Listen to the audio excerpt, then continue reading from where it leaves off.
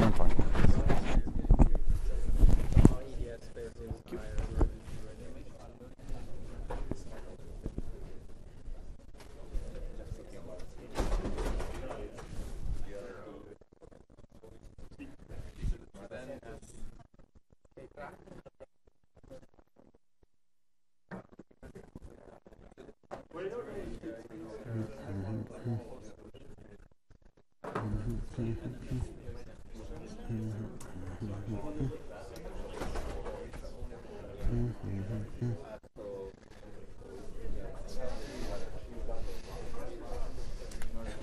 I came to say condolences. Thank you. I appreciate it. Have you recovered since then? Yeah. I think I've gotten over it. You know, there's always next year. Good. Yeah. Also, I checked the decisions on SCOTUS blog the other day, and I think you would not be very interested in this week's decisions. They were extremely technical. Ah, okay. But yeah, I appreciate it.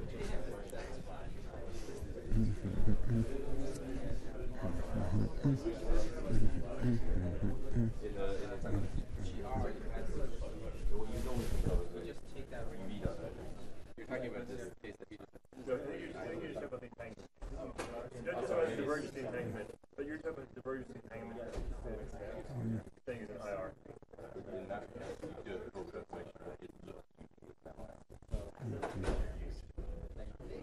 In the interpretation of this stuff.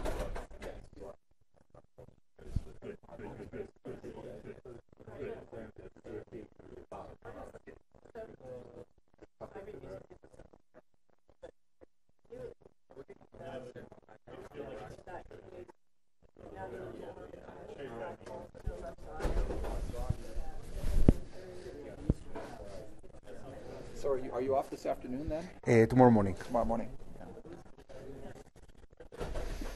I'm enjoying your talks. You know, every Thank you. 10 years it's good to hear a talk about this stuff. Okay.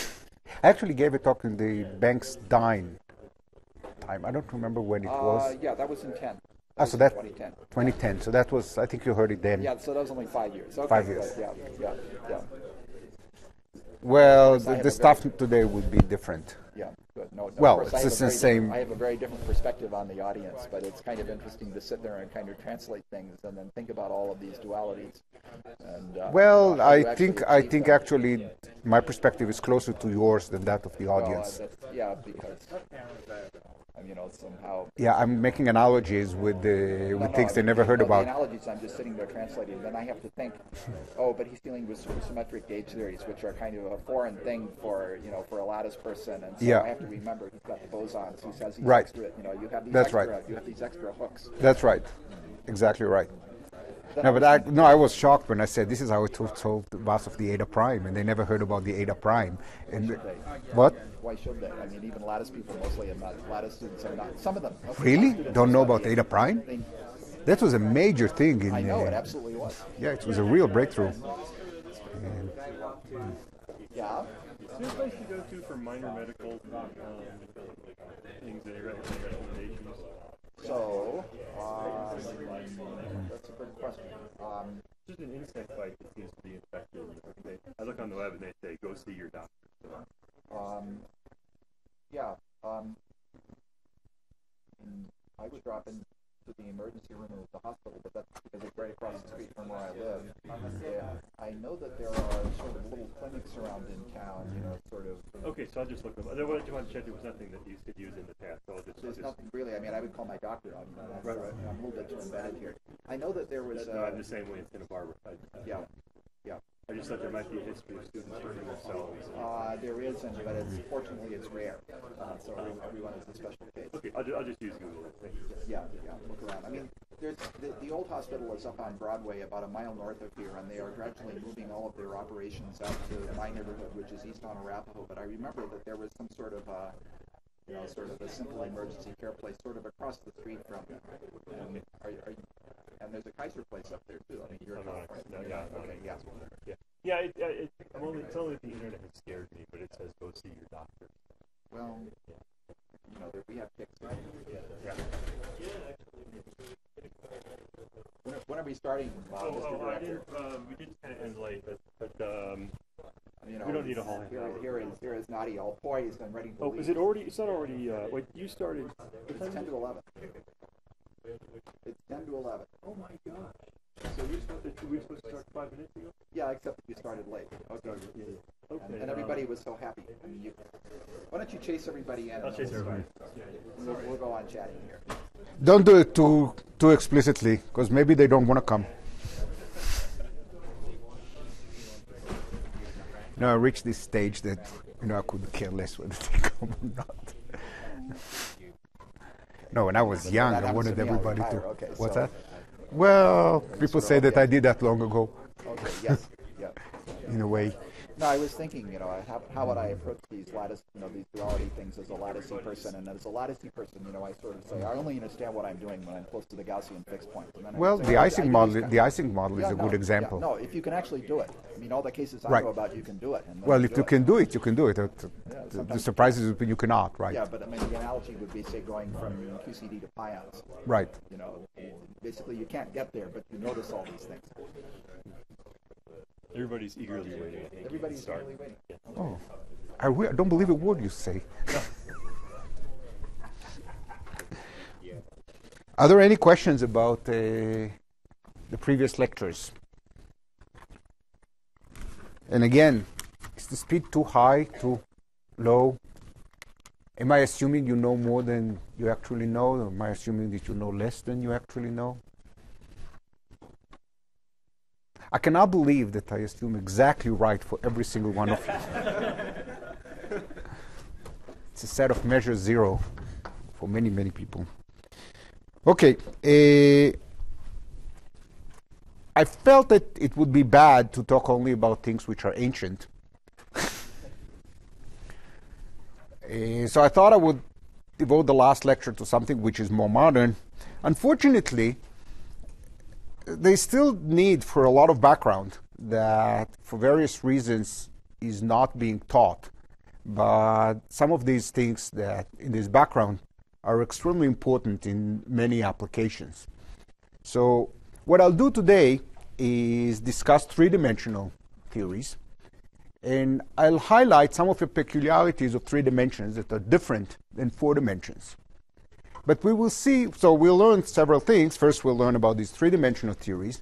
Second, we'll learn about some of these peculiarities of field theories in 3 dimensions. And the nice thing at the end, if I get to it, which I'm extremely doubtful, is that we'll see that if you look from afar and you don't get into the technicalities, the 4-dimensional story is not that different than the 3-dimensional story, which is encouraging, although the details and the technicalities are completely different. So why should we be interested in that? As I said yesterday, the first reason it's there. It's field theory with a different number of dimensions. Some might say that it's easier because it's in no dimensions. In fact, I'll show that in some cases it's harder. You can also say that there are many more 3-dimensional interacting field theories than 4-dimensional field theories. I'll explain why. There are more relevant operators. There are more interactions we can turn on that have interesting dynamics. And there might be applications in condensed matter physics.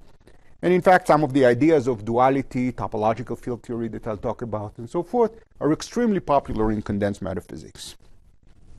So I'll start by discussing some new elements that exist in 3 dimensions that are not present in 4 dimensions.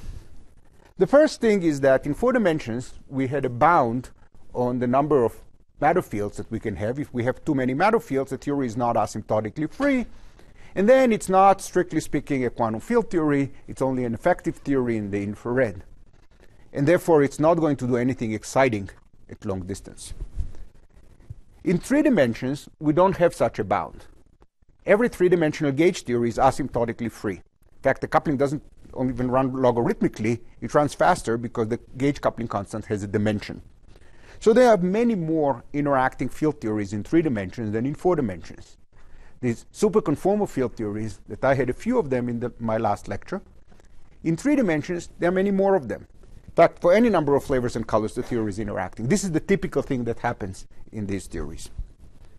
Second, we can consider abelian gauge theories. In 4 dimensions, abelian gauge theories do not exhibit interesting dynamics in the infrared. It's associated with the fact that the theory is not asymptotically free. In 3 dimensions, they do.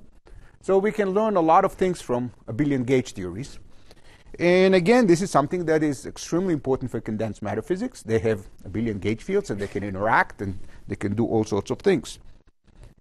And with abelian gauge theories, we can also have more knobs to turn. We can turn on these Fayet-Iliopoulos terms, which do appear in the first half of Wesson-Bagger. They can be analyzed classically in 4 dimensions. In 3 dimensions, they could affect the dynamics in an interesting way. There are also more coupling constants. I'll discuss them in more detail later. For example, we have a gauge theory. We can turn on a Chern-Simons term. So this is an integer, but it's still a knob we can turn. And as we have more knobs to turn, we can find richer phenomena and also get more diagnostics of known phenomena, because we have another parameter. We take it to extreme values where we can analyze what we're doing and then go back to the point we are really interested in. And related to all that, we can have richest phase structure that we can have in 4 dimensions. So all that is true even without supersymmetry. But with supersymmetry, we have everything that we had in 4 dimensions and more. And the main reason for that is that there are many more terms we can write down that are gauge invariant and Lorentz invariant in 3 dimensions, and they are not Lorentz invariant in 4 dimensions. For example, if we write the term which is a 4-dimensional vector, in 4 dimensions we are not going to add that to the Lagrangian. If we just reduce this term to 3 dimensions, the 4-dimensional vector splits into a 3-dimensional vector and a scalar, and the scalar is another term we can add to the Lagrangian. We'll use that a lot in our discussion.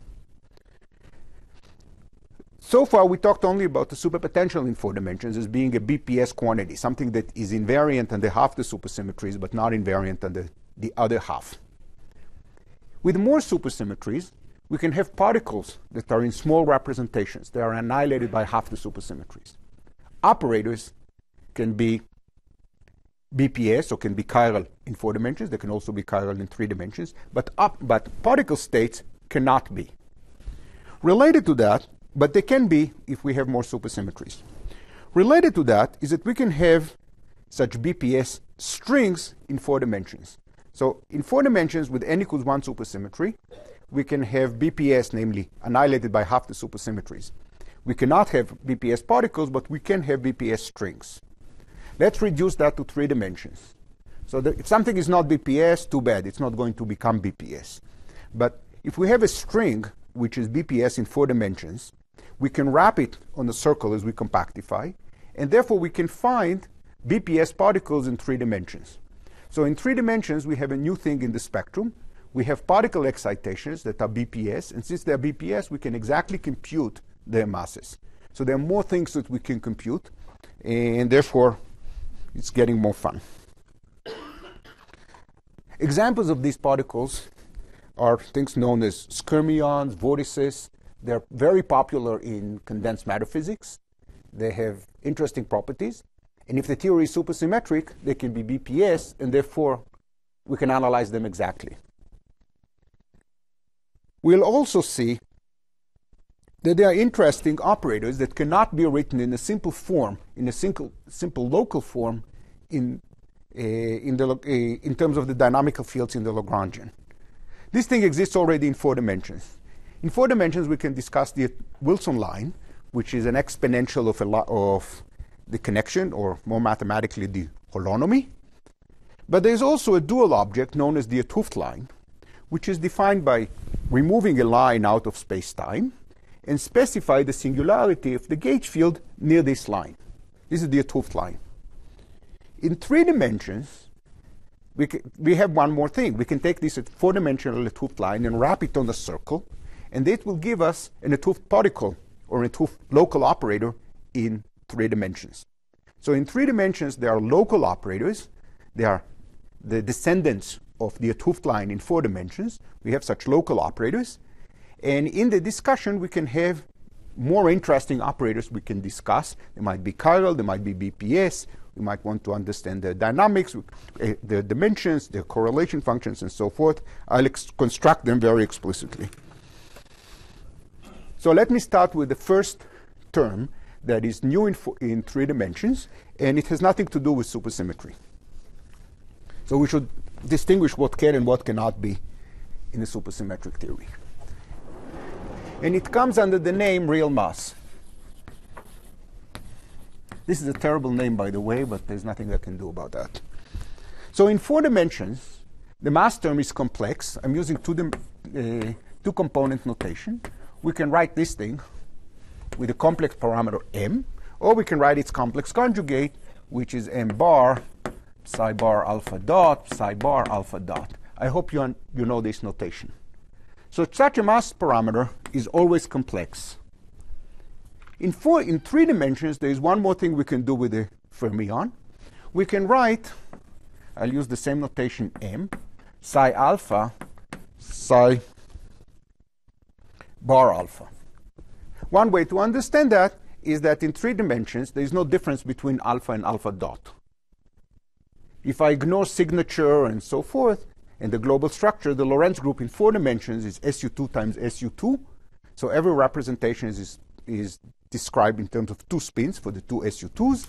Alpha is the spinor index for one of them, and alpha dot is the spinor index of the other one. In 3 dimensions, the Lorentz group is SU2, and since it's SU2, there's only one index, alpha, and therefore this is such a term. We can write such a term, and this m is real. So I'll put here, this is complex. A 4-dimensional person would say that this term started its life in 4 dimensions as psi alpha, psi bar alpha dot, with sigma mu alpha alpha dot. So this term started its life as a vector in 4 dimensions. And one thing we'll see a lot in this talk is that if we start in 4 dimensions, we can always try and derive the 3-dimensional theory by compactifying the 4-dimensional theory on the circle. So we start in 4 dimensions, we compactify the theory on the circle, and we derive a 3-dimensional theory. So in 4 dimensions, we cannot add such a term to the Lagrangian. That would violate Lorentz invariance. But if the index here mu is precisely the index that is the circle that we reduce on, this is a scalar in 3 dimensions, and therefore we can add such a term. This term is very interesting. It's interesting because it violates parity.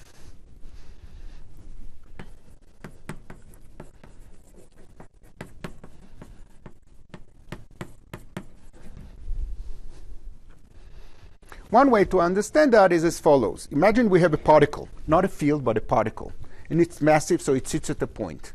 We have this notion of the little group, the subgroup of the Lorentz group that still acts on the particle at rest. So it can the only thing it could do is spin. And therefore, the little group in 3 dimensions is U1. Basically, rotation, if we embed the 2-dimensional space in 3 dimensions, it is as if the spin of the particle is always perpendicular to the plane. In 4 dimensions, positive spin and negative spin are related to each other for massive particles by a Lorentz transformation. Something is rotated this way, I can just turn it around and let it rotate the other way. In 3 dimensions, the only notion of spin is spin along an axis perpendicular to the plane of space. And if we want to change the direction of the spin, we have to rotate it, and it will no longer be orthogonal to the plane. So in 3 dimensions, spin S, which is a number, it's a representation of U1, going to minus S is parity. It's not Lorentz transformation. Lorentz. So in 3 dimensions, changing the sign of the spin is a parity transformation. And in the case of the fermion, it's correlated with the sign of M.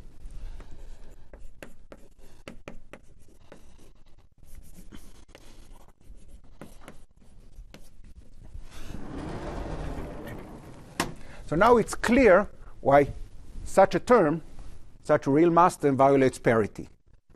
If we flip the sign of the mass, the particle does not rotate this way, it rotates this way. And these two are related to each other by parity, but not by a Lorentz transformation. I can also do it group theoretically, embedding it in SO4. There's an SO4 transformation that relates one to the other, but from a 3-dimensional perspective, this is parity.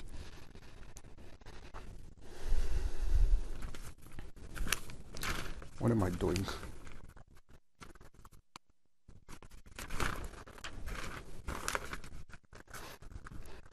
So now let's take a theory and couple it. I'm still without supersymmetry. I'm taking such a theory and I'm coupling it to a gauge field. So we'll make it simple. Let's couple it to a U1 gauge field. And this U1 gauge field might be classical or might be quantum mechanical. This is an issue that we'll have to address later when we decide whether we want to do the functional integral over this gauge field or not. But at the moment, let's keep it classical, but it's arbitrary. And we couple it to a fermion. So option 1, we have a fermion with these mass terms, the complex mass terms. But if we have a complex fermion, so psi is a complex fermion, it's complex because it transforms under U1, goes to e to the I alpha psi under the U1 transformations. In 4 dimensions, if we have such a fermion, we cannot give it a Lorentz invariant mass. Because in order to give a mass, we have to multiply psi with psi or psi bar with psi bar. That would violate charge conservation. In 3 dimensions, we can. We can write such a mass term, psi bar. This is this real mass. Again, I remind you, this is this real mass term. So this is a Lorentz invariant mass. We have a 2-dimensional spinor representation. It's complex, transforms under the U1 gauge transformations, and we can give it a mass. So this is something we cannot do in 4 dimensions. Now, since the particle is massive, the right thing to do is integrate it out. This is just evaluating the determinant. There cannot be something simpler than that. We have just one loop diagram of the fermion, but we couple it to a gauge field. So we have diagrams like that when we integrate out the massive fermion. So we're not going to do the calculation, but I'm going to tell you the answer. The answer is I over 8 pi m over m absolute value. Okay, you can think of this as being the sine of m times ADA, which is plus or minus I over 8 pi ADA. So when I integrate out the massive fermion, I induce a Chern-Simons term in the gauge theory, even if it wasn't there before. Now, something is easy to check. I said that flipping the sign of the mass is like performing a parity transformation. Parity flips the sign of the mass. And indeed, it flips the sign of the Chern-Simons term. So at high energies, parity acts by flipping the sign of m. At low energies, parity flips the sign of the Chern-Simons term, and we see that this is consistent. But what's really interesting here is the coefficient. So the fact that you integrate out something that violates parity and you induce something that violates parity, that's not too surprising. But what is interesting here is the coefficient. So I'll have a little aside about coefficient of Chern-Simons terms.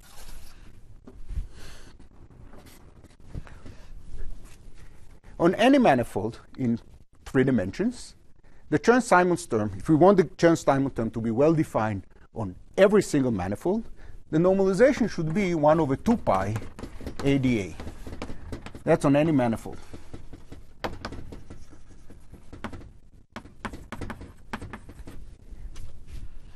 If we limit ourselves to spin manifolds with a specific spin structure, the gauge configurations are restricted because we don't have all possible gauge configurations, because we cannot have more complicated situations arising when it's not spin. And if we further pick the spin structure and we allow the answer to depend on the spin structure, then the proper normalization is 1 over 4 pi ADA. Now, in our problem, we have fermions, so we should better limit ourselves to this case. So the Chern-Simons term, properly quantized, must be a multiple of 1 over 4 pi, the coefficient. Otherwise, it's not gauge invariant. But this seems strange because I just told you that we integrated out a fermion, and we got a Chern-Simons term with coefficient 1 over 8 pi. So we did a well-defined calculation, so it seems, and we got a nonsensical answer.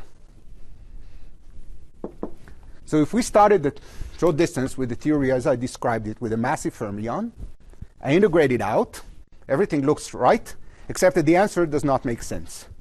The answer is not gauge invariant. Does anybody know what such a phenomenon is called? Whenever you follow your nose, you do a calculation, you get something that is not gauge invariant, it's always called an anomaly. That's the rule. So that's called an anomaly. In fact, it's called a parity anomaly. So let me explain that better. What we learned from this computation is that if we start at short distance from the theory with just the gauge fields, no other term, coupled to the fermion, and we integrate out the fermion, we find something that doesn't make sense. So how can we fix that? In order to make the problem really well defined,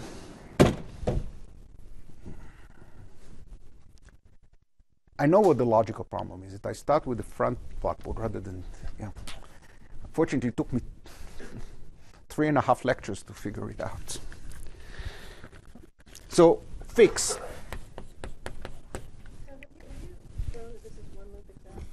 No, I have not, but it is. Well, we are already in trouble at one loop. Actually, I did. Sorry, I did, because the gauge field is classical. Since the gauge field is classical, there is no other diagram. Now, if the gauge field is not classical, there could have been corrections here, but the corrections would be proportional to the gauge coupling, and the gauge coupling is dimensionful, and therefore it cannot happen.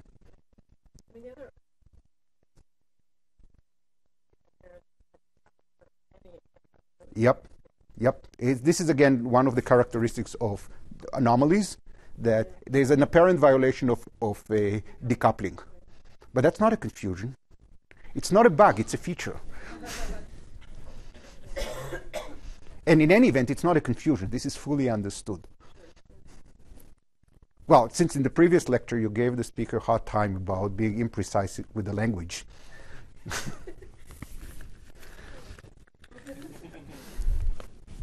So we're going to fix it, because it looks like the way I described the theory doesn't make any sense. Took the theory, just the fermion, we coupled it to A. The A wasn't even dynamical. We integrated it out, and the answer depends on A in a nonsensical way. Fix. Add in the UV.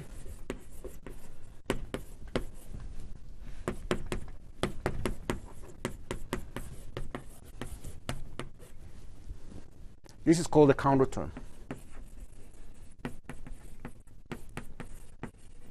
And we can do that in two different ways, either with a plus sign or with a minus sign. More generally, we can add it, let me write it like that.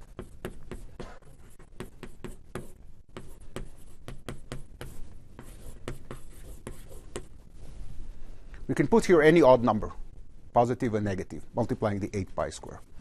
So the term with n is just a regular counter term. It respects all the symmetries, it's well defined, we always have an ambiguity in it. The important thing here is that we add, so even the 2n part, there's always freedom in that. But what's more interesting is the plus 1. We add something that does not make sense.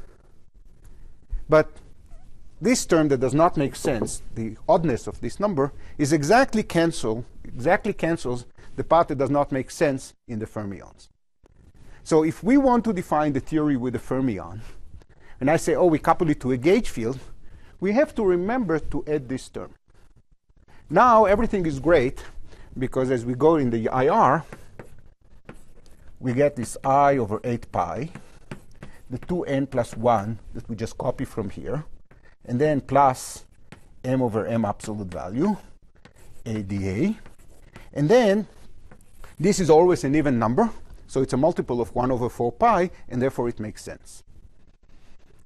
So the lesson is that in order to make sense out of a theory of a single fermion coupled to a gauge field, we must add at short distance a bare, improperly quantized Chern-Simons term. Otherwise, the answer doesn't make sense.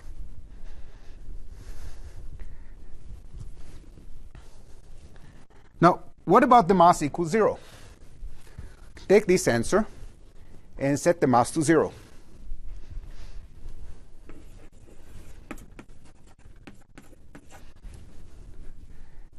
Well, everything I said is still true. There's an ambiguity in the sign of this term. It's either plus or minus 1, depending on how we take the limit. But it's still true that we still have to keep this odd, this improperly normalized Chern-Simons term.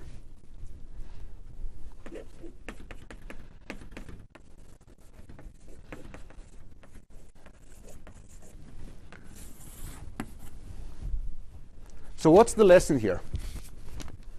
We start from a theory with a massless fermion. It appears to be parity invariant. I said the sign of the mass breaks parity. So let's set the mass to 0. The theory is parity invariant. But in order to make sense of it, we have to add such a term which always has a non-zero coefficient which breaks parity. So this is again something which is characteristic with anomalies. Anomaly is a situation where you have a list of properties you would like your theory to have, and there is no way to satisfy all of them, so you have to sacrifice one of them. In this case, the clash is between demanding parity and gauge invariance. Gauge invariance would tell us, if we want gauge invariance, we must add such a term. This was the reasoning so far. If instead we insist on parity, we will say if the theory is massless, let's not add anything. That's fine. The theory is parity invariant, but we cannot couple it to the gauge field because that would not be gauge invariant. So we have two options: preserve the U1 gauge symmetry or preserve parity, and we have to take our choice. Now, if we are really interested in coupling to a gauge field, that's something that we would like to do, would later like to sum over it, would like to couple it to electromagnetism, even if it's weakly coupled, then we have no choice but to add this term, and then we have to sacrifice parity. So this is known as the parity anomaly.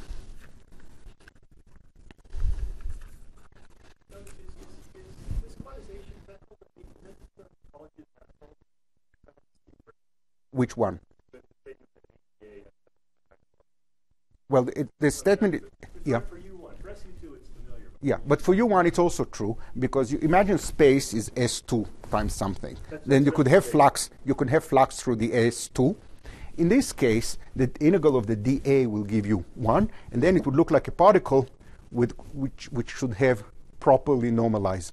So I can actually take, say, S2 times S1, put one monopole flux on the S2, do a gauge transformation that winds around the S1, and derive the quantization. This might not be the most subtle thing, because there might be more elaborate things I could do and get further restrictions that would quantize the system. If you work on R3, then it seems like this thing doesn't need to be quantized.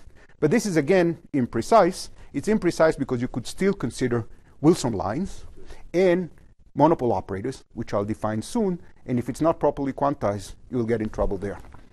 This is the same thing. In general, you can, if you work on Rn, you think, there is no topology, I don't have to think about it.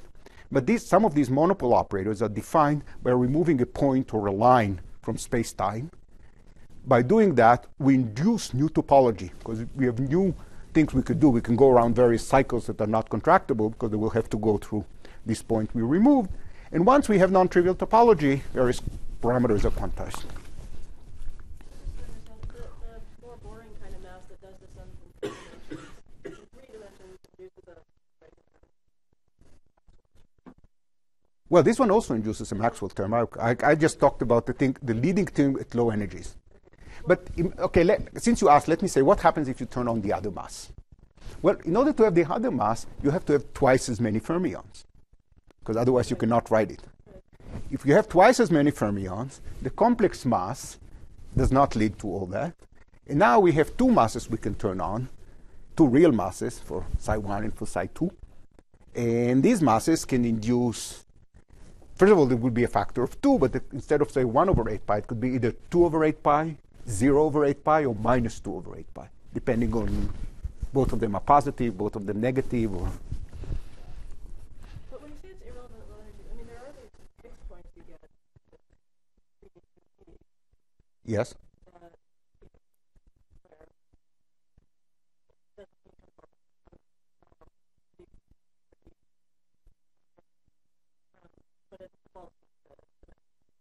No, it's irrelevant in the sense that it's a this term is more relevant than the other. At low momentum. I know what you mean, but that irrelevant.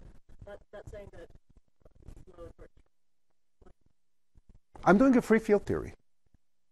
Eva, this is a free field theory. Couple it to a gauge field. Yeah, but gauge field is classical. I'm coupling it to. I'm doing. This is, you see, all these subtlety is a subtlety within free field theory. There are no interactions here. It's one loop exact. It's not that it's one quantity that is one loop exact. Everything here in this theory is one loop exact. It's a theory of a free massive fermion. You're talking about the vacuum polarization diagram, and I'm saying that in 3D, 2D leads to higher fixed point. No, not in this theory.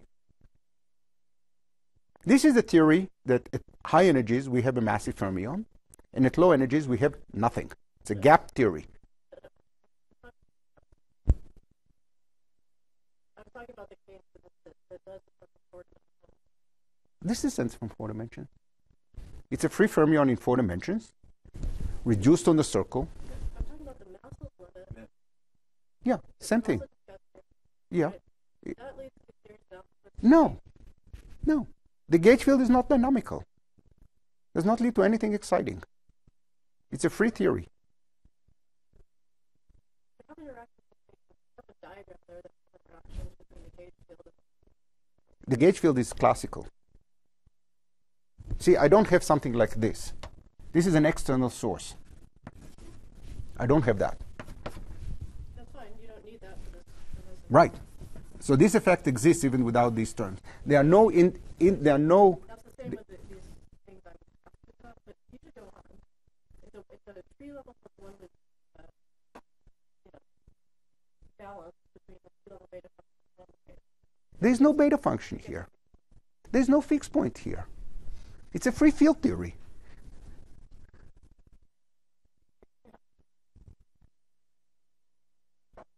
I can make it more complicated and add more fields and add more interactions, and it might be fixed points, but that's not the point.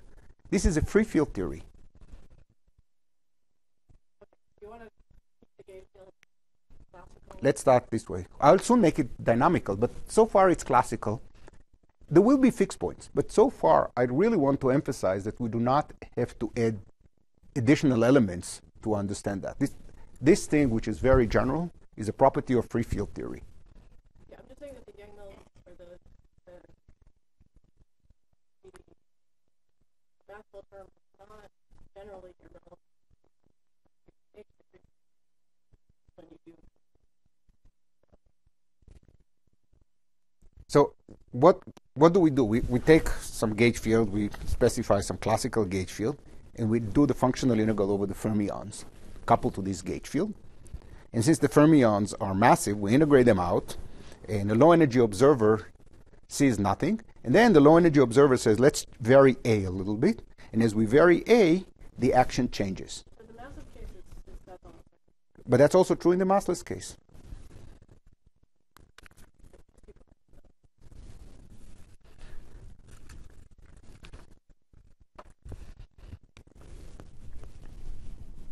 Does this term have an interpretation of the 4D theory that you were discussing?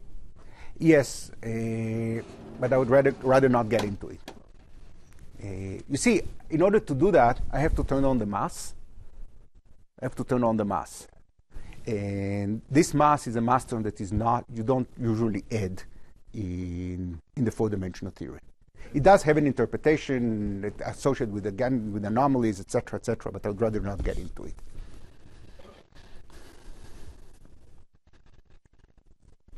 I'd like to talk now a little bit about another thing that is new in 3 dimensions that we did not see in 4 dimensions. And for that, I'll talk about supersymmetry, but supersymmetry will play very little role in what I'm saying. We studied the gauge field in 4 dimensions, say f mu nu square in 4 dimensions. So coming from some gauge field A. And now we go to 3D. So A mu splits into 3-dimensional A mu and A4. I'm going to call A4 sigma. In the Lagrangian, in 4 dimensions, we had 1 over G4 square. I'm suppressing coefficients, f mu nu square.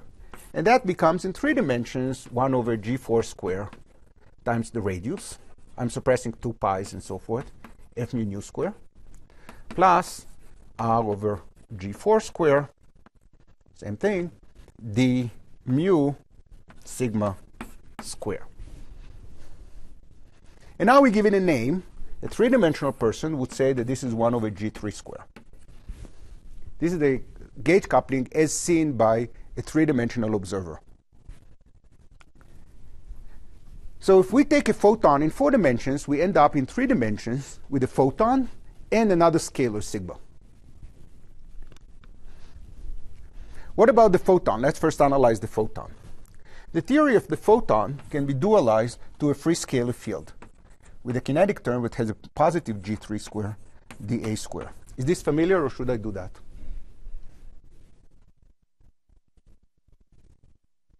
Wow. Okay, thank you. So we talked a lot about duality. This is one of the simplest forms of duality. So I'll do the duality transformation explicitly. So I'll do it here. So we start with 1 over G3 square F mu nu square. So I talked a lot about duality transformations that can actually be done and proven, and duality is the transformations that are conjectured and we don't know how to do explicitly. So this is an example where we do know how to do explicitly. So we start from such a Lagrangian, and now we'll do a set of manipulations that are perfectly valid. First of all, this is a free field theory, so this is something we should be able to do. This F mu nu is d mu a nu minus d nu a mu. But let's give it a name, F mu nu. So we just give it a name. So now it's going to be an independent parameter in the functional integral. But I'm going to add, I'm using Euclidean signature everywhere here. So I'm going to add a Lagrange multiplier.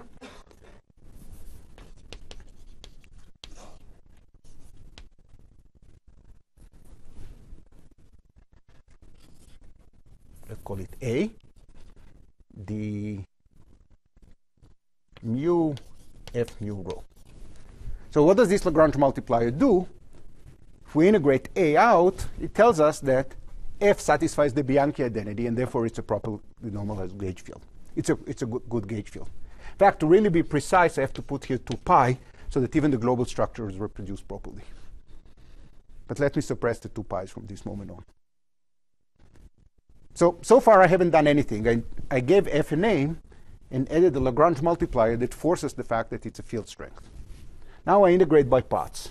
It's easy to do on the blackboard than in the notes. So I do that. And maybe I flip the sign. That doesn't matter. So now F has no derivatives, and it's just a field with 2 indices. We can integrate it out because we have a Gaussian integral. When we integrate it out with the Gaussian integral, it's a Gaussian integral, this thing is flipped. So we get G3 square dA square. So the lesson of this whole thing is that a gauge field in 3 dimensions is dual to a scalar. In fact, since the gauge theory here is a compact U1, it's U1 rather than R. When we have 2 cycles, we can have monopole flux through the 2 cycle. And in order to satisfy all the quantization conditions, that's why I needed the 2 pi here, but also A should be identified with A plus 2 pi. So A is a compact scalar. So again, this is one of the simplest examples of dualities. A compact scalar in 3 dimensions is the same as a photon in 3 dimensions. This is also one of the simplest examples of an emergent gauge symmetry, because we can run this argument backwards. Start with a compact scalar. It has no gauge symmetry. We run this argument backwards, and we end up with a photon with its gauge symmetry that is emergent. So this was an aside about duality.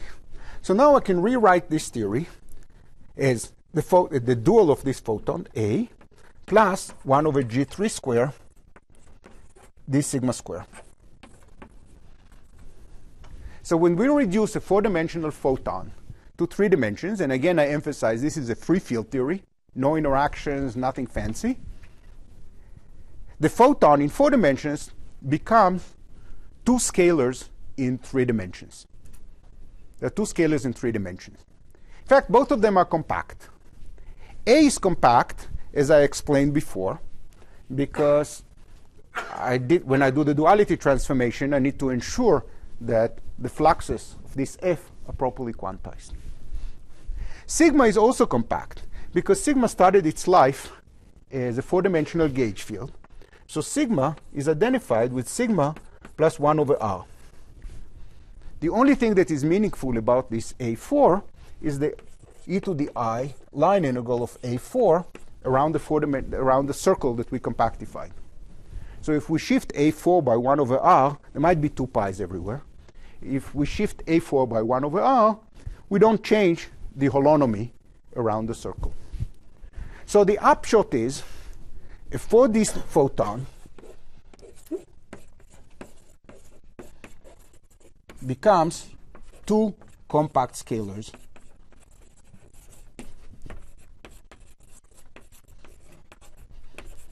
in 3D. We can trace the polarizations. How many physical degrees of freedom did we have? In 4 dimensions, we had 2, because the photon has either left-handed or right-handed polarizations. In 3 dimensions, we still have 2 degrees of freedom. They are compact. And this whole issue of polarization is not there. So these are scalars. Now, if we want, so this has nothing to do with supersymmetry. But if the problem is supersymmetric, we have this vector multiplet in Western Bagger, which includes a photon and a photino.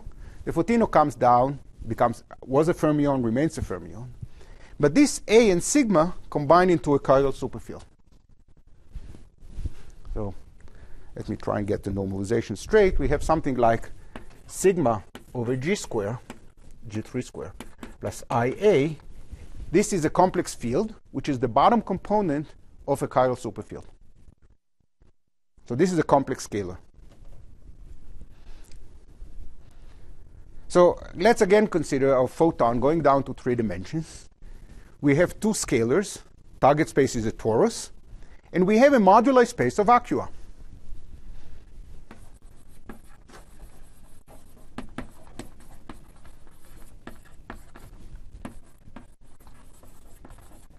Which is T2.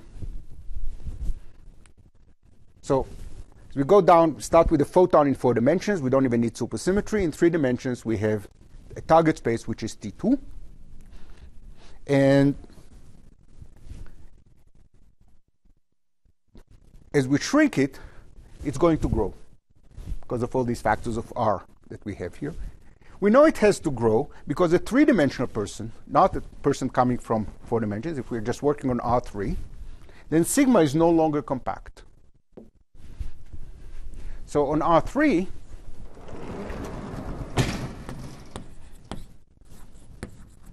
sigma is non-compact.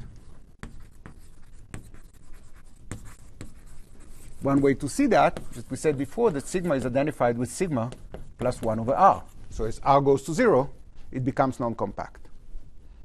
So the target space, if we compactify on a circle, is a torus. And if we compactify completely, shrink the circle completely, we have a non-compact sigma and a compact A. Now, if the theory is supersymmetric, the same is true. And we have a moduli space of vacua. And along these vacua, the U1 symmetry is unbroken, because sigma is neutral. And we refer to such a moduli space of vacua as a Coulomb branch. This is terrible terminology here. Because in 3 dimensions, there is no such thing as Coulomb law anyway. Coulomb law grows at infinity. There are no real Coulomb fields in the standard sense. So this is a Coulomb branch of vacua. And it's convenient to make the fact that A is compact to consider the field X, which is e to the sigma over G3 square plus IA. So now the periodicity of A is well defined and sigma is non-compact. So this complex field X describes the different vacua.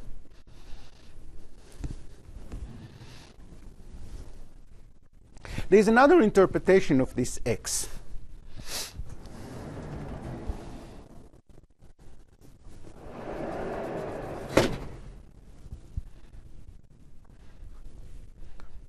We can define a new kind of operator. I already alluded to that earlier.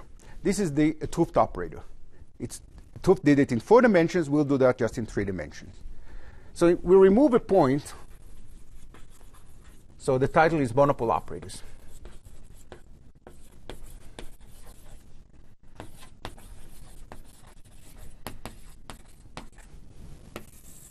So remove a point from R3 and say that the field strength F normally satisfies the Bianchi identity. So dF is normally 0. But we are going to say that it's no longer 0, but it's 2 pi times three-dimensional delta function at the origin. This is the point we removed. So now, when we consider the space of fields, we do not consider F, which is smooth, which is closed, but we allow such a delta function singularity. Another way of saying it is that we remove the point and specify that the flux on a sphere S2 around it is 1 unit, so 1 unit of flux.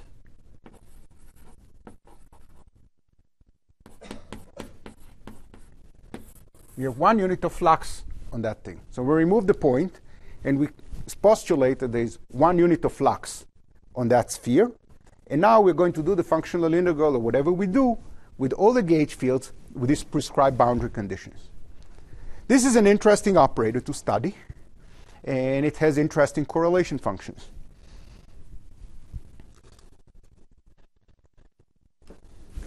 In terms of this x, if we dualize A, in terms of A,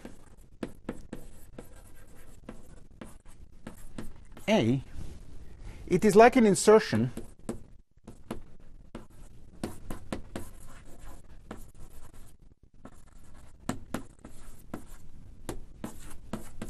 e to the IA. So imagine we insert in the functional integral. We're still doing free field theory. So A is a free field. Imagine we insert in the functional integral e to the IA. If we insert e to the IA, then the equation of motion of A, which was originally we had g3 square dA square. Now we have a delta function, so there's an I and a delta function of x at the point where we put the operator times A. This is the Lagrangian with the operator inserted.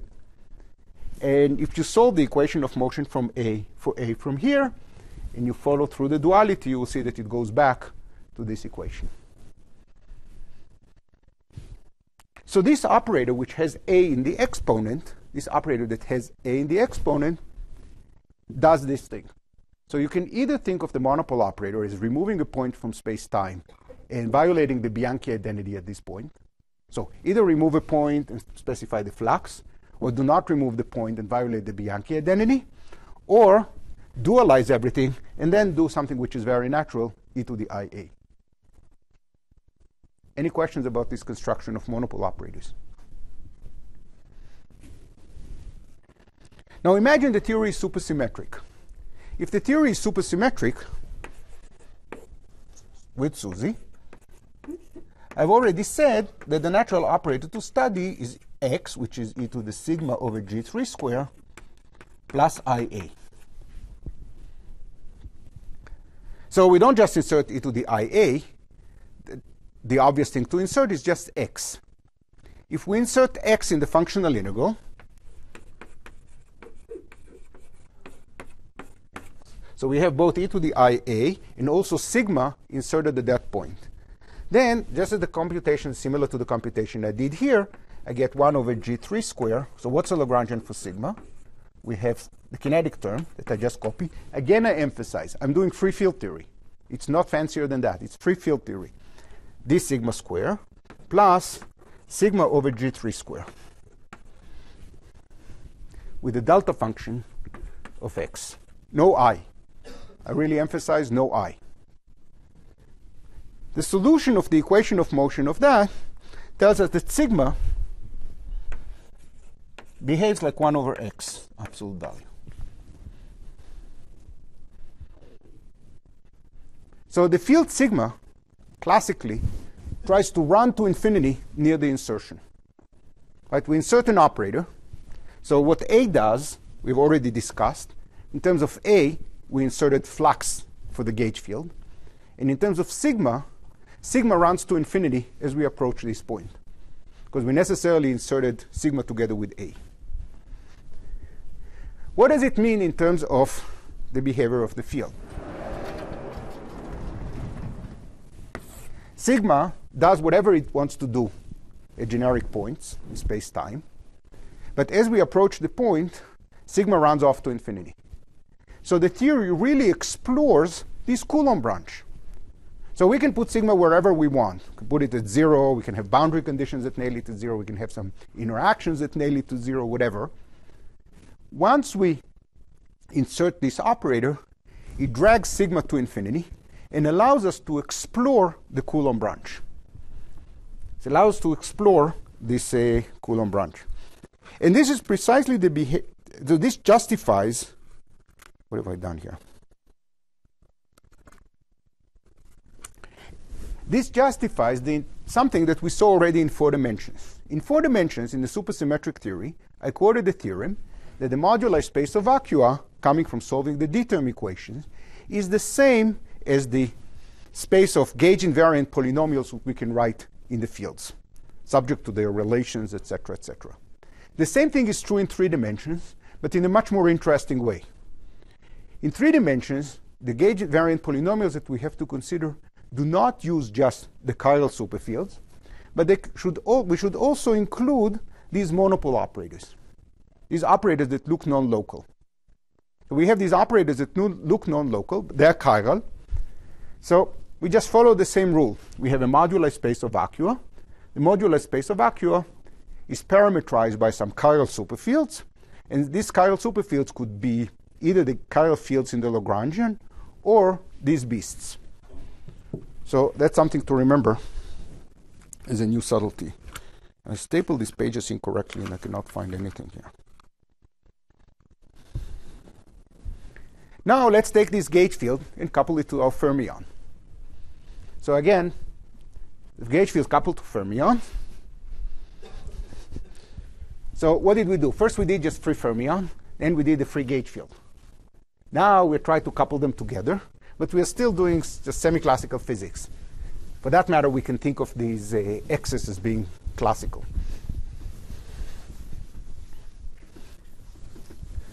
So one of the terms in the Lagrangian, and it's good to think of it starting from 4 dimensions, so the Lagrangian has all sorts of terms.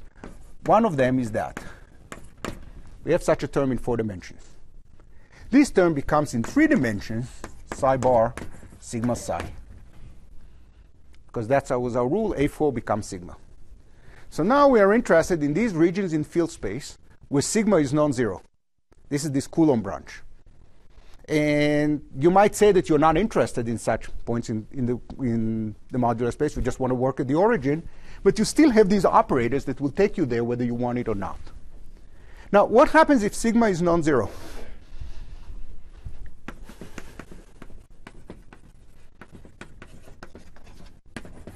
Psi has a real mass.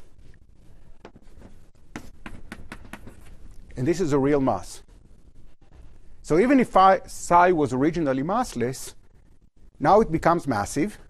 And when we integrate it out, we have an induced Chern-Simons term.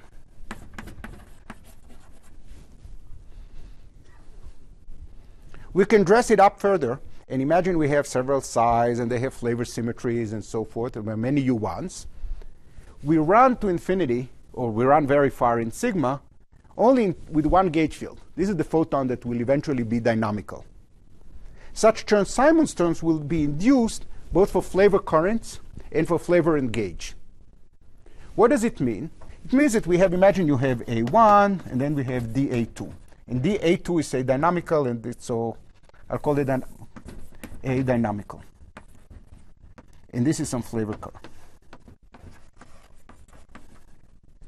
So we induce such terms. We induce Chern-Simons terms for the gauge field that we're going to think of as being dynamical in various flavor U1 currents.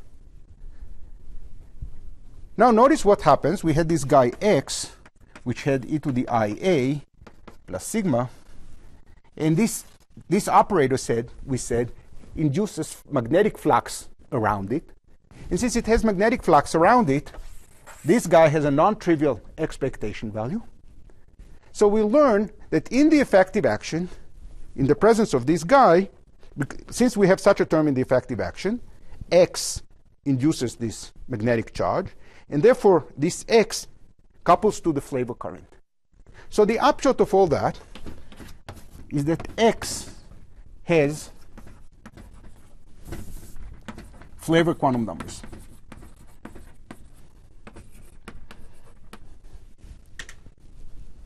So we start with a theory with some fermions coupled to one gauge field that we're going to really think of as being dynamical.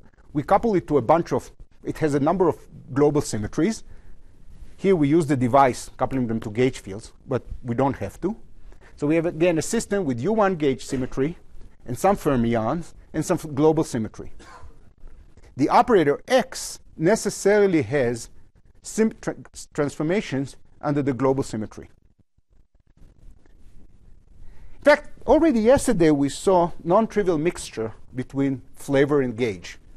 The dual gauge group that I described was SUNF minus NC. So what the dual gauge group was depended on what flavor exists in the problem. This is a cousin of the same phenomenon, except that here we can actually see it very explicitly. So we have a monopole operator. That's a, in terms of traditional quantum field theory, this is a local operator. We should consider it as an operator. But now we see that it also transforms under various global symmetries. So this is a new element. This has nothing to do with supersymmetry. In supersymmetry, it becomes only more interesting. So I'll skip some things.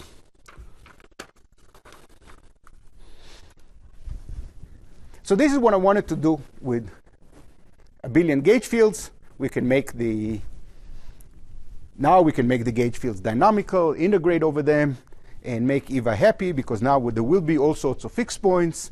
It will be very interesting, and I can give a whole lecture about that, but that's not the direction I'm heading.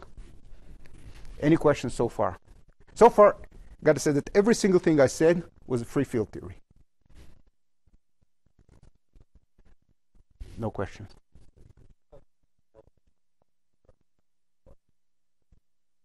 Yes, so I could have added, I could kill it by adding a bare Chern-Simon term, or I could tune the fermions, add more fermions to kill it.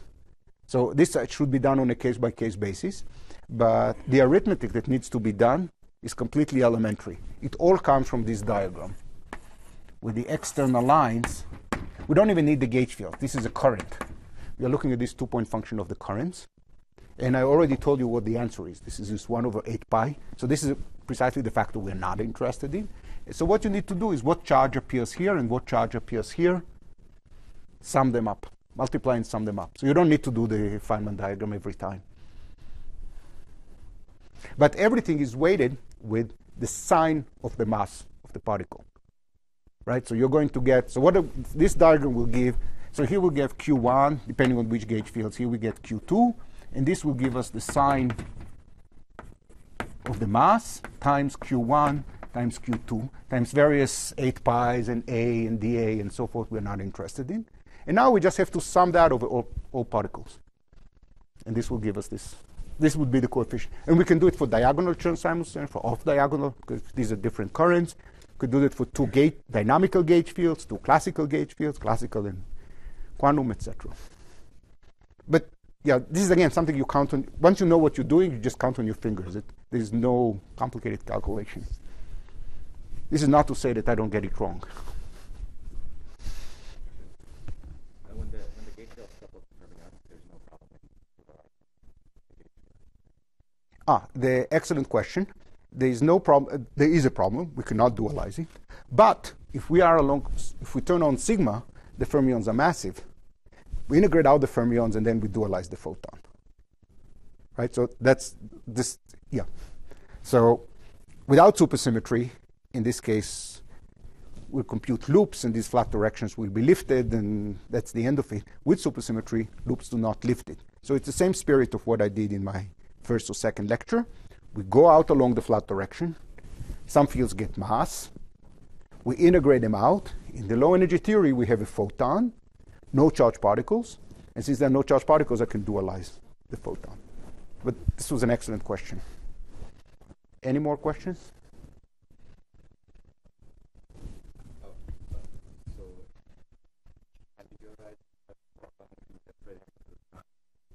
No, I cannot. in fact, the Chern-Simons term gives a mass to the photon. And since it gives a mass to the photon, it lifts the flat direction. So you see, it all ties together. I can dualize the photon when I have the flat direction, because then it really makes sense. If I have the Chern-Simons term, I cannot. But there could be all sorts of phenomena, like there is a Chern-Simons term that I put in by hand, another one, so it looks like there's no flat direction. But I try to move in field space. It gives mass to the fermion. I integrate out these fermions. That exactly cancels the Chern-Simons term that I put in by hand. Now I have a flat direction. So when I say dualize and all that, this is in the Chern. This is the flat directions exist after I took into account the one loop contribution from the massive fermions. So let's take an example just to demonstrate it. Imagine we have one U1 with one chiral superfield Q. In 4 dimensions, such a theory is anomalous, so we shouldn't study it, but in 3 dimensions, it's okay. The only remnant of the 4-dimensional anomaly is this parity anomaly we talked about before. So this theory has a parity anomaly. The only way to make sense of it is to add k, which in some terminology, it's a half. This is the terminology that we normalize k with 1 over 4 pi. So we write k over 4 pi a dA. dA. So we add k with a half, or with minus a half. We can put here 3 half also, but let's put a half. Now, imagine we didn't know about all the Chern-Simons term and all that. We are going to have a flat direction with sigma. And if everything would make sense, there would be an A, which is a circle around it. And there is an origin. And the mass of Q is precisely sigma, as I showed before. So if I go to positive sigma, the fermion has positive mass. If I go to negative sigma, the fermion has negative mass. So in here, I have K effective, which is a half, which I had a bare term, say minus a half. And in here, I have K effective equals a half plus a half equals 1. So since I have no, in the end of the day, I have no Chern-Simons term in this half of space, and I do have Chern-Simons term in this half of the moduli space. So what this thing does is to kill this part of the modular space. But here, even though there was a bare Chern-Simons term, the effective one vanishes, and I end up with the modular space of vacuum.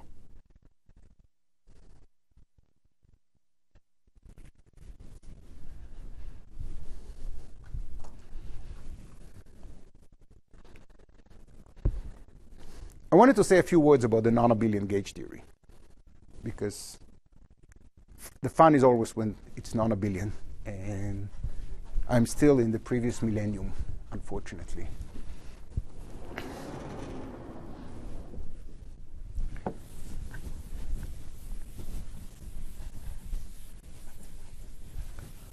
So consider the SU2 theory.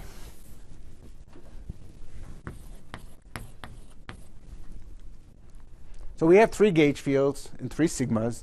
We can go along flat directions. So we can let sigma 3, say, be non-zero. But we cannot put all 3 sigmas to 0. Right? We have 3 gauge fields, so I set one of them to 0. So this is a Coulomb branch.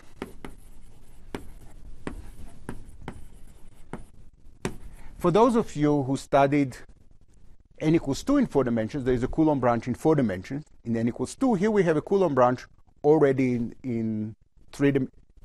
Already with n equals 1 in 4 dimensions, which is n equals 2 in 3 dimensions. So we have a Coulomb branch of vacua, and it satisfies sigma 3 is identified with minus sigma 3. That's the Weil group of SU2. In addition, if we compactify on a circle, it's also identified with sigma 3 plus 1 over r. But let's temporarily set r to 0, so we forget that we came from 4 dimensions. So we have a modular space of vacua. We can form our friend X to parameterize it. So what's the physics along the flat directions? Along the flat directions, we have an SU2 gauge theory, spontaneously broken to U1. This is precisely the setup that Polyakov considered in ancient time. SU2 gauge theory spontaneously broken by a field in the adjoint to U1. And in this case, there are monopole configurations. Monopole configurations. Unlike the other monopoles that I described there, the monopoles I described there are things that we put in by hand. The theory does not have such monopole. These ones do exist in the theory. These are excitations. These are smooth configurations of the field. They do exist. And Polyakov wrote a beautiful paper showing that so far we don't even have supersymmetry. We don't need that. And Polyakov showed that these monopoles induce confinement in 3 dimensions. It's a beautiful paper that if you haven't studied, I strongly recommend that you look at. Then Affleck, Harvey, and Witten analyzed exactly the same monopole in the supersymmetric theory, and they showed that this monopole induces a superpotential, which is 1 over x in this notation. So we see here a situation which is very similar to the one I described in my first lecture, except that this is anti-historical order. This was actually one of the motivations for the discussion in 4 dimensions. So what did they show? They showed that an SU2 gauge theory, n equals 2 in 3 dimensions, which is the same counting as n equals 1 in 4 dimensions. There's an SU2 gauge theory. Classically, it has a flat direction. To all orders in perturbation theory, the flat direction is not lifted. But non-perturbatively, we have a potential along sigma that looks like that, thus leaving the theory without a ground state. So I'm not going to do that in detail. But let me make the system now a little bit more interesting, but consider not the 3-dimensional theory, but the 4-dimensional theory on the circle. What's the difference between the 4-dimensional theory and the 3-dimensional theory as far as symmetries? There's only one difference between them as far as global symmetries. The 4-dimensional theory has an axial U1 symmetry, which is anomalous. I emphasized it before. It was an R symmetry. In 3 dimensions, this symmetry is gone. There's another U1R symmetry that comes in, but this symmetry is gone. So if we compactify on a finite circle, the low energy theory should not respect that U1 symmetry. So again, there's an R symmetry. I misspoke before. There is a U1R symmetry classically in 4 dimensions. In 3 dimensions, that U1R symmetry is exact quantum mechanically. But if we compactify the theory on a circle, the fact that there is a finite circle means that the U1R symmetry is violated. So we should take, this term should still be there. So now we do the same theory on the circle, SU2 on R3 times S1 with radius R. And we ask, what's the effective superpotential? So one thing we can have is 1 over x. This is what they found.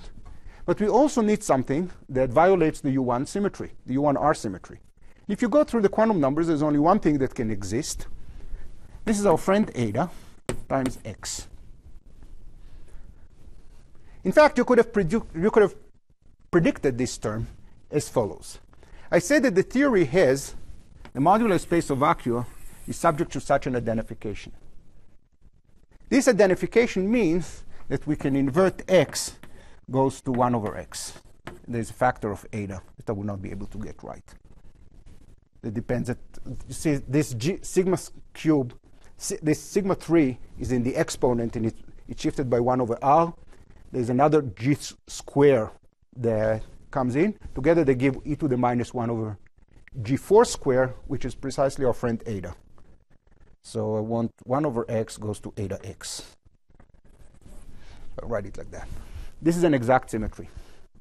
What does this symmetry mean?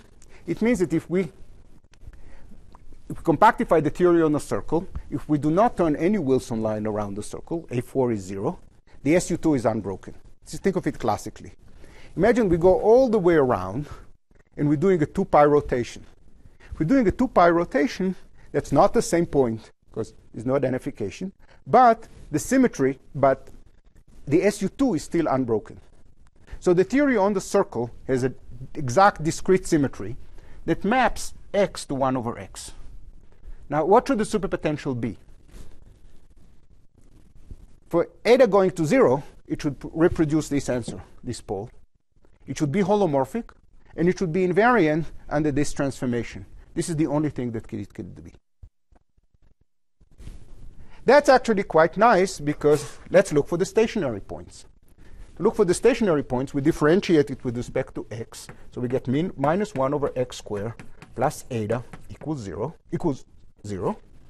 So eta is, x is 1 over square root of eta plus or minus. So what do we see? The theory on the circle has two vacua. And as eta goes to 0, which is the same as the three-dimensional limit, they are pushed off to infinity. We should have predicted that without doing any computation. The four-dimensional theory is SU2. It has two vacua. The SU2 theory has two vacua in 4 dimensions. By compactifying the theory on a big circle, this should still be true. The theory on a circle should still have two vacua. The three-dimensional theory, I told you, has no vacuum at all. Where did the vacua go? The only place they could go was to infinity. And this computation demonstrates it.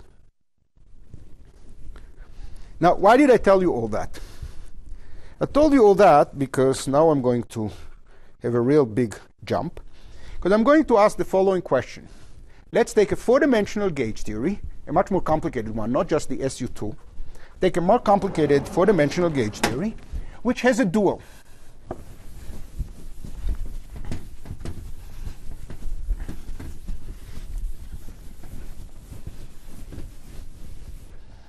So we start with some theory with gauge group G and some matter fields and this and that.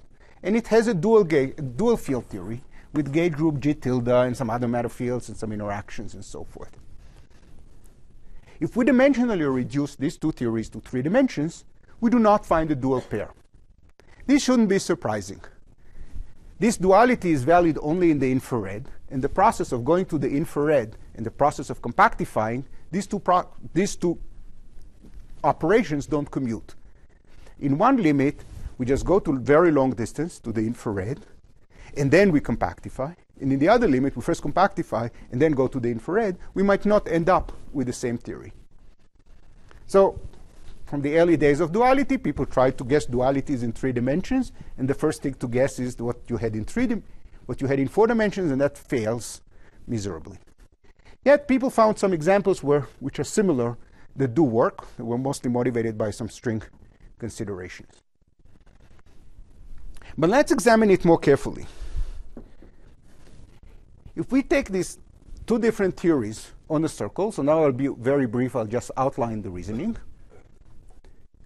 If we took the naive dimensional reduction, just wrote the same Lagrangian in 3 dimensions, the first thing that would fail would be the symmetries. So the first thing that one should check if you have a dual pair is, do they have the same global symmetries? And that would fail here because this theory had classically one U1 symmetry that we threw away because it was anomalous. This theory has some U1 symmetry that we threw away because it was anomalous. But in 3 dimensions, these two symmetries are non-anomalous. They are there, and nothing matches. The quantum numbers don't match, nothing matches. But it's clear what needs to be done just by looking at this example. What we need to do is add to this theory in 4. So imagine we start in 4 dimensions with these theories and compactify on a circle. Compactify on the circle, we'll have whatever we had before, and all we need to do is add here a monopole operator. That will explicitly break the U1 symmetry that we don't want. And on this side, we'll have whatever we had before, and we add eta tilde, x tilde. So now we have another putative duality to check. It's not the naive duality that we had in 4 dimensions. It's the same naive duality, but corrected by adding a monopole operator to the Lagrangian here and adding a monopole operator to the Lagrangian here. Now at least the symmetries match. The surprise is that now everything works. And by now there are many powerful tests of duality, including computing indices. There's a huge industry doing that. And this recipe always works. So this way we can, A, generate tons and tons of new dualities. Second, with one little qualification, all dualities that people guess in 3 dimensions can be derived from this prescription. How much time do I still have? Well, you're kind of at the end. Okay, so I'll wrap it Your up. last lecture, yeah, you know, you should- Well, I also started late because there was some... It's true. You have a few minutes. Okay, thank you. Thank you. So my original plan was to give you the details of this and to show you how all the dualities work and the symmetries and so forth. But I don't have time, so I'll just wrap it up. First, more locally, this shows the duality that exists in 4 dimensions exists also in 3 dimensions, and there are many examples. It's quite ubiquitous. Second, it shows that we can understand 3-dimensional duality as starting its life as a 4-dimensional duality. In 3 dimensions, we can do that with Chern-Simons terms. So one very, very special case is that something known as level rank duality. This is a phenomenon in Chern-Simons theory, which has long history and very rich subject. It's related to physics in 2 dimensions and in 3 dimensions and so forth. Roughly taking UN gauge theory at level K and relating it to UK level N. So it's a very strange duality. It was one of the first to be found. It actually follows from this reasoning. So the duality in 4 dimensions, if you bring it down carefully to 3 dimensions, namely you add these terms, and then you integrate out stuff, you can derive other dualities, including, for example, this level rank duality. This phenomenon of deriving consequences of field theory in low number of dimensions by studying some property in higher dimensions is very common and very popular these days. A lot of people study the 6-dimensional mysterious theory known as the 2-0 theory. They compactify it on circles and tori and going to 5 dimensions, 4 dimensions, 3 dimensions, arbitrary manifolds, and so forth, and derive properties of the lower dimensional theory that all you need to assume is that this 6-dimensional theory exists. This is in the same spirit. We postulate some duality in 4 dimensions, and we derive many dualities in lower dimensions. So I'd like to really wrap up the whole series of lectures. What did we learn? First, we learned that field theory is still alive and kicking.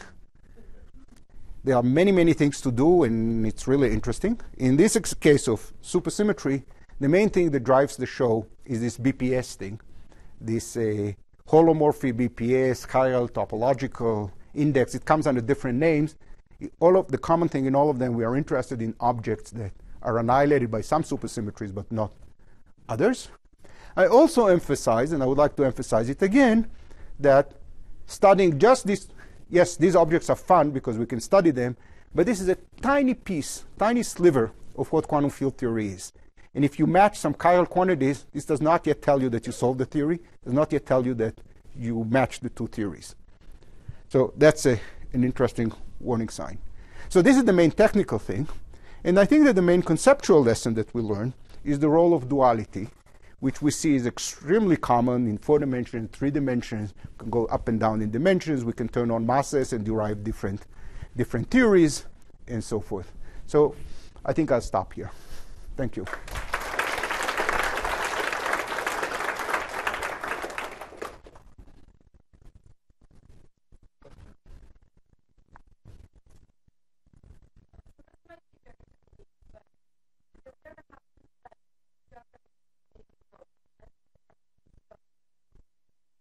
Oh, that's a very good question. Historically or physically?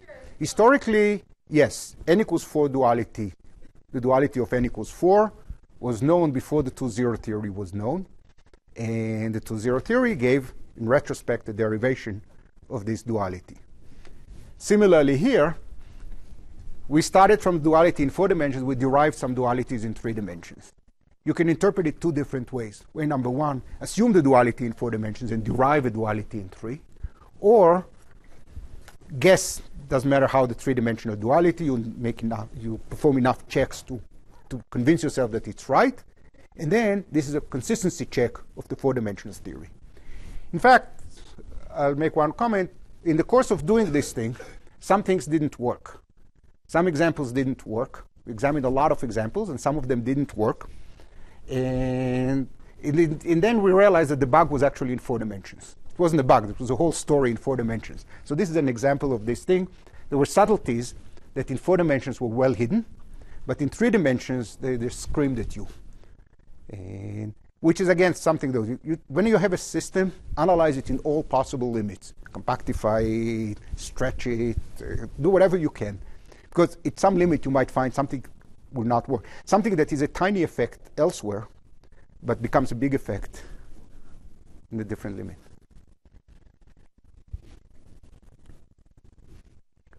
So I'll say one more thing. I'm here till the end of the day, so please come and ask me questions. I don't have to prepare TASI lectures anymore, so I'm completely free.